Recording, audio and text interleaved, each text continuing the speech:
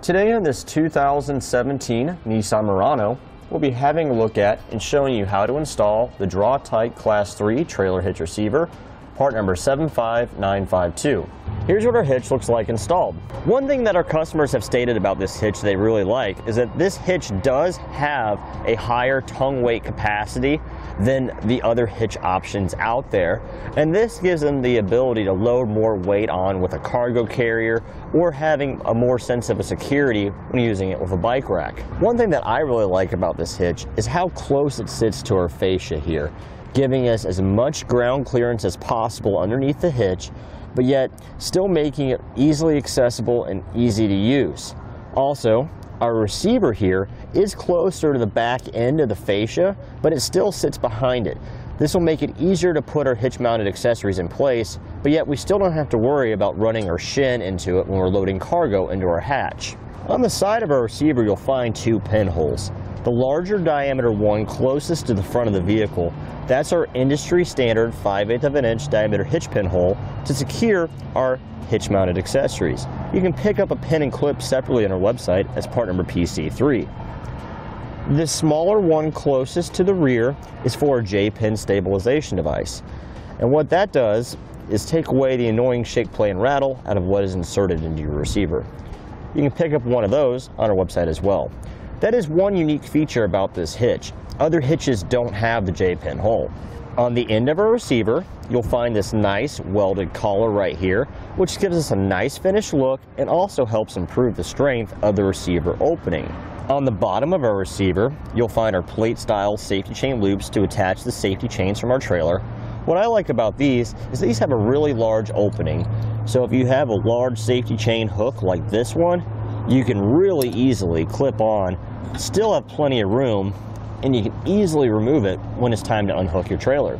Now, when it comes to towing a trailer, you are required by law to have a lighting system. So you need to have a place to mount your wiring so you can hook up to your trailer. This hitch features that. We have a nice attachment point right here to mount any wiring you may need. Several different wiring options on our website if you need them.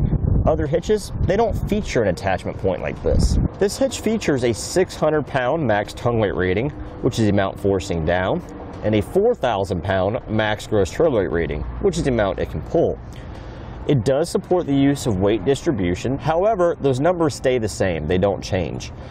You want to make sure you consult with the owner's manual of your Murano and not exceed what the vehicle is rated for as well. Go by whichever number is less. Now for a few measurements to better assist you in choosing any hitch-mounted accessory you may need, such as a ball mount, bike rack, or a cargo carrier. You're looking at about 12.5 inches from the ground to the top of the 2-inch receiver opening, and about 5 inches from the center of the hitch pinhole to the rearmost part of the back bumper. Now that we've gone over some features, we'll show you how to get it installed. To begin our install, we're going to locate our attachment points that our hitch is going to be held in place with. We're having a look at our driver's side frame rail right now. You'll notice there's multiple holes here. I went ahead and circled the holes that we're using. We have two weld nuts that are closer to the front of the vehicle that we'll use, and the one that's closest to the rear that we're going to use. Our passenger side's a little bit different. We only have two weld nuts on it. We'll be using both of these. Now, because these weld nuts are exposed with nothing protecting the threads, it is very easy for dirt and debris to get inside and for rust to build up.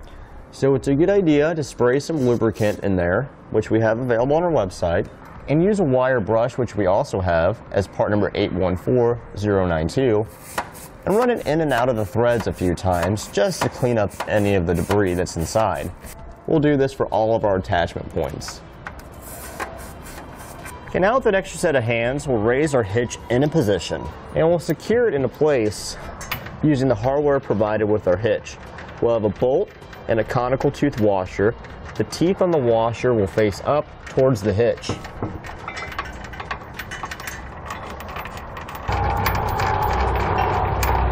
With our hardware all started now, we'll use an 18mm socket to tighten it down.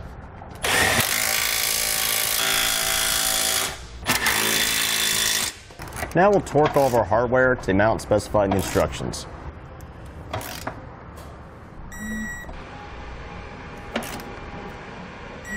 And that completes our look at and installation of the Draw-Tite Class 3 Trailer Hitch Receiver, part number 75952 on this 2017 Nissan Murano. Thanks for watching. Click the link in our description below to shop, learn more, or visit us at etrailer.com. And leave us a comment if you have any questions.